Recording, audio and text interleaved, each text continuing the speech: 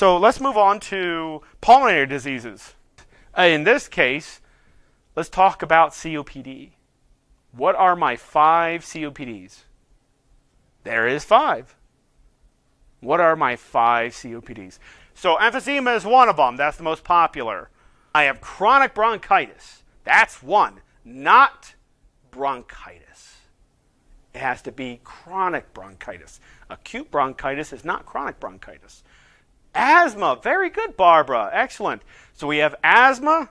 Okay. Yes, that's true. Yes, that's true. Okay. We have asthma, chronic bronchitis, cystic fibrosis. I told you guys are smart. I love you guys. All right. We have emphysema. What's that last one? It's a hard one to spell, so it's called bronchiectasis. 5 types. You know what COPD really is? You know what it really is? Instead of saying, oh, it's chronic obstructive pulmonary disease, well, that's the definition of the acronym. But what exactly is it? Like, what is it? What does it do? What is it going to do for you? What's going to happen tomorrow? So in a way of saying, you know what COPD really is do me a favor, okay? Breathe in as deep as you can. Go ahead. Exhale. People that have COPD, half of that comes out. That's it. An easy way to understand what COPD is, you breathe in a gallon of air, you're only getting rid of half a gallon of air in a sense. The other half a gallon is trapped in your lungs, slowly coming out. So there is an obstruction somewhere in your lungs. Could be inflammation, could be a disease, could be a lung collapse, could be all sorts of things. But in this case, we're talking about COPD. So COPD, of course, is chronic obstructive pulmonary disease. But if you really want to understand a layman's way to understand what COPD is, it's just where there's an obstruction that prevents me from exhaling all the way out.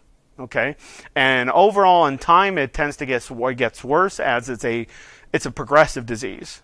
Okay, there is no cure to COPD, but understand that at HRN, and now we're finding out with that there's more clinicians doing a better job at the research. They're finding out there's more fixes, not cures, fixes. So people that are obstructed, we found that we can increase lung functions. That also means that if it increase a little bit, it can increase more. All right, so the obstruction of the alveoli is you have an alpha cell. If you ever heard of alpha-1 antitrypsin deficiency syndrome, that's where the alpha-1 is kind of not there or vacant. From there, it's just very little. And then you have a phagocytotic cell, which is a white blood cell that stays dormant inside an alveolar wall. Its job is to secrete trypsin. It's an acid. Think of it, the acid as bullets. Anything that comes in that's foreign that might be harmful to my home, I'm going to shoot at it with acid. So that's what the cell does, but it's blind.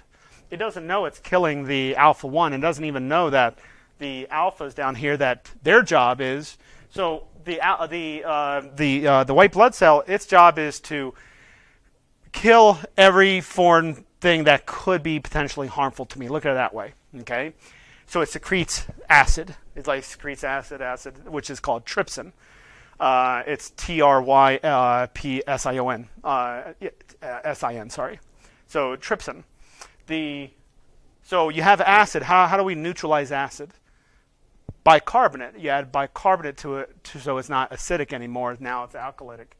So that's what the bases do. That's what the alpha-1s do, is they neutralize the acid. Because there's a lack of alpha-1s in there, the cell wall starts getting eaten away until you're left with a big, huge hole. And you look at a chest x-ray and they see this big, huge hole in there. And that's what emphysema is. So usually, like let's say I breathe in, and let's say I breathe in a little bit of pollen. Let's pretend I'm on the blood cell, the white blood cell, okay? And I see something, I'm like, oh, a little bit of pollen, well, I'll just squirt a little trypsin. But let's say I see smoke, inhalation, pollution, household cleaners, dust, pollen, whatever. I'm going to overreact. I'm like, oh my goodness, this is horrible for me. It's going to kill my home. I need to live. So I'm going to squirt. I'm overreacting. I'm squirt so much trypsin that it just kills and eats away the cell wall of the alveoli, and I'm left with one alveoli, when in that spot I'm supposed to have 300,000. You know? That's what emphysema is.